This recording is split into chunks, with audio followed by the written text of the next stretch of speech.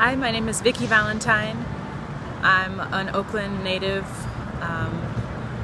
born and bred here.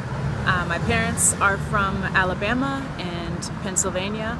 My mom is black. She's the descendant of slaves. They were sharecroppers. My mom was a sharecropper, and before that they were sharecroppers. Before that they were slaves. So that's part of my lineage. My dad's people are from Pennsylvania. He's a white guy who met my mom in the 60s here in the Bay Area, but he comes from Quaker people in Pennsylvania. So my parents had 6 kids here in Oakland. We were raised in an Oakland that was pretty different from how Oakland is now. It was a much blacker Oakland.